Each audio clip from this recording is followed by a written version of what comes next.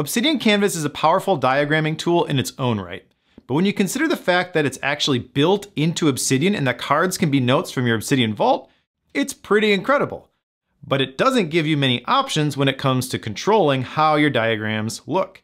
And that's the problem that Canvas Candy, an Obsidian add-on that gives you a bunch of new ways to change the appearance of your cards in Obsidian Canvas, looks to solve. And in this video, I'm going to give you a visual tour of what Canvas Candy can do, walk you through setting it up, and share some tips for taking your diagrams in Obsidian Canvas to the next level. So what exactly is Canvas Candy?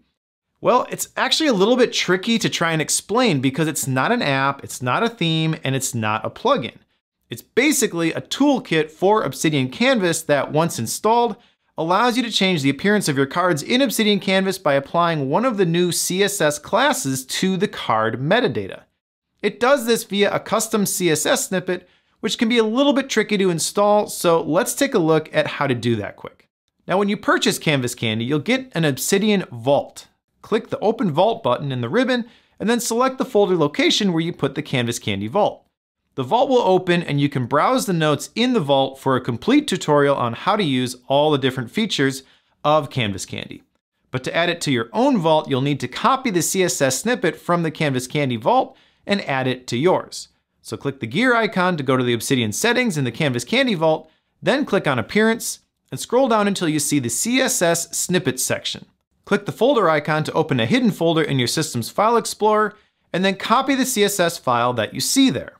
Now you can switch back to your vault and again click the gear icon to go to the settings, then click on Appearance and scroll down to the CSS Snippets section. Click the folder icon to open the hidden folder for your vault, and then paste the Canvas Candy CSS file there. You can rename the file if you want, and whatever file name you choose will be displayed in the CSS Snippets section inside your Obsidian appearance settings. Now, once you have it set, you can close the System File Explorer and then click the Refresh button by the CSS Snippets section. Your CSS snippet will be added, and you'll just need to make sure that it's toggled on in order to start using it. Now, once you have Canvas Candy installed, you can use it by adding metadata to cards that you add to your Obsidian Canvas. Let me show you how to do that. Here's Obsidian Canvas, and you can add a new card by simply dragging the card icon from the toolbar into the canvas and releasing the mouse button. Now, if we just type text in the card body, it looks normal. We can resize the card, we can even change the color, but by default, it's going to be this rounded rectangle shape that you see here.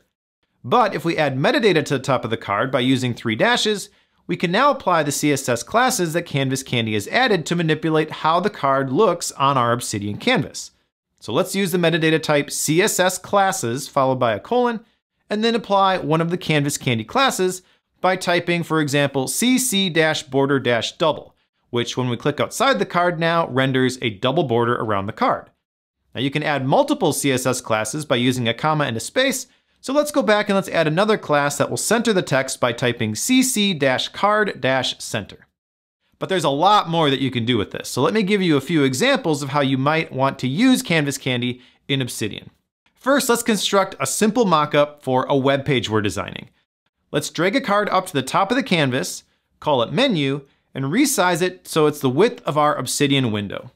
Now for these mockup diagrams, I really like the dashed border. So let's go to the card, go to the top and add the metadata section, and then add the CSS class cc-border-dashed. This gives us a nice dashed border for that section, which looks like this. All right, now let's add another section by dragging in another card, and we'll make this one orange, call it hero image, and add the cc-border-dashed class. Now, because we want only the border to be visible, we'll also add a class here called cc-card-transparent, which will remove that light orange background from the card as well. All right, so here's what it looks like. Now let's add another section below this by dragging in another card. We'll resize it, make it green, and we'll call this web copy. Again, let's add CSS classes for cc-border-dashed and cc-card-transparent. And as you can see, now we've got the beginnings of a good looking web page mockup inside of Obsidian Canvas. Canvas Candy is also great for constructing visuals like Venn diagrams. Let me give you an example by recreating the Ikigai Venn diagram. Just drag in a card, add the CSS class cc-shape-circle, select a color, and resize it to where you want it to be. Now for a Venn diagram, the border is going to get in the way, so let's go back and add another CSS class of cc-border-none.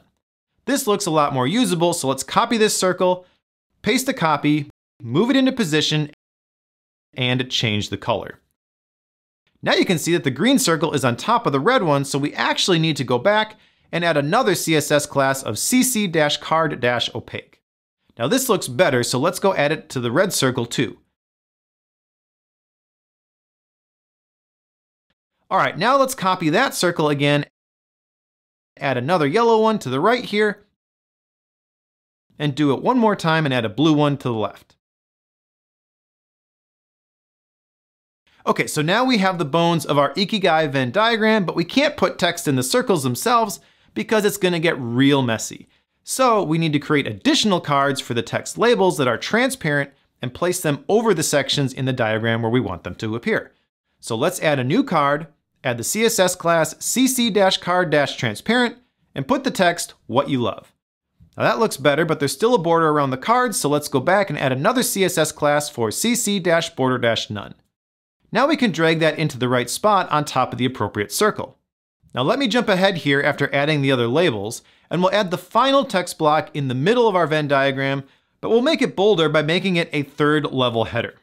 Now let's drag that into position, fix the spacing on this bottom circle, and here's our final Ikigai Venn diagram. You can also use Canvas Candy to make some pretty cool timelines in Obsidian Canvas using the parallelogram shape. To start, drag a card into your Obsidian Canvas and add a CSS class of cc-shape-parallelogram-right. As you can see, that changes the shape of our card. Now let's change the color to gray, and let's also add a gradient by adding another CSS class of cc-card-gradient-135deg. Now our card has a nice gradient applied to it, which can serve as the basis of our timeline. So now let's add a date to this card of January 24th, 1984, and let's resize it so it fits a little bit better. Okay, now we need to add information above this using another card. So let's drag another card onto our Obsidian Canvas, and we'll add a couple of CSS classes here. cc-border-left will add the bar that we've attached to the shape we just created, and cc-card-transparent will make sure that the text will appear on top of the shape in the background. Next, cc-card-center makes sure that the text is centered in the card. Okay, so here's our card. Now we can just drag this into position, resize it, and we have a nice looking data point to go along with our timeline event. Okay, let's add another one by copying and pasting our shape. And we'll change the date to May 6th, 1988. We'll add an arrow connecting the shapes, and then resize and copy the card with the description.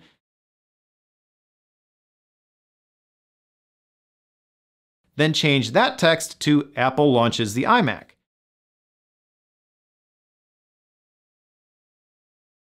So you get the idea here. I can continue to build out my timeline like this by simply copying and pasting the cards for the appropriate events. Now, in addition to the CSS classes, Canvas Candy also gives you custom CSS for callout types. And these allow you to do things like add headers or footers to cards by using callout types in the contents of the cards themselves. Here's an example. Let's say we want to make a Canvas Candy diagram outlining the welcome sequence for people who join our email list. So we'll start the same way as before by adding a card, but this time we don't actually need to add a metadata section and a CSS class. We just need to add a callout by using the greater than character, a space, and then a left bracket, exclamation point, and the name of the callout class that we want to use. Let's use cc-header-noborder and then add the callout title. Below that, we can add the regular text to the card and describe the first email someone will receive when they join our email list. And now when we render it, you can see the callout is displayed as a header at the top of the card, and the text is below it.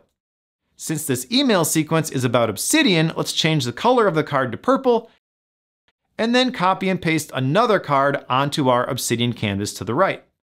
We'll draw an arrow connecting the second card to the first one, and let's change the callout and contents of this card to reflect the second email that we're going to send when someone joins our list.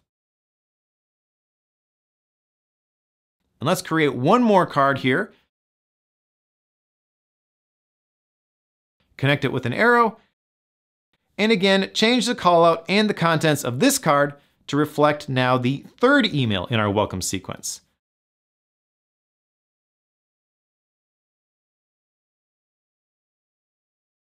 And now we've got a very clean looking diagram which outlines the flow of the content that we want to send people who will join our email list. Let's look at one more example and create a simple process diagram. Now, much like the welcome sequence previously, we want to drag cards into our Obsidian Canvas and connect them. But this time we're going to change the shapes. So let's drag a card onto our canvas and apply the CSS classes of cc-shape-circle and cc-card-center, then add the text step 1. Okay, so here's our circle. Let's resize it. Let's place it over here on the left side of our canvas. And now let's create another card. Add the class cc-card-center and add the text step 2. Then let's resize it.